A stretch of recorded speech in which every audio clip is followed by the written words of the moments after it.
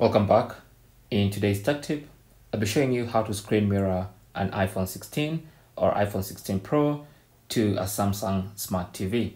Now this tutorial is going to be a wireless screen mirror, so no cables here. We're just using wireless screen mirroring. So the first thing you want to do is make sure both the iPhone and the Samsung Smart TV are connected to the same Wi-Fi network.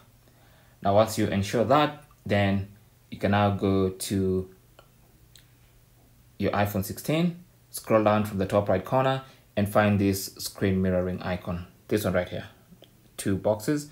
So tap on that. It's going to look for devices and it's going to already detect my Samsung Smart TV in case you're on the same Wi-Fi.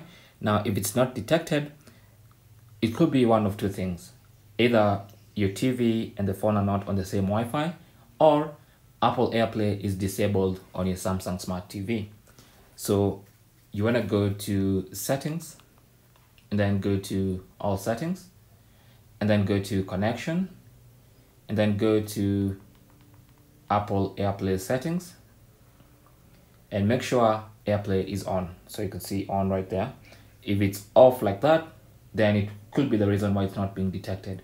So make sure that is on.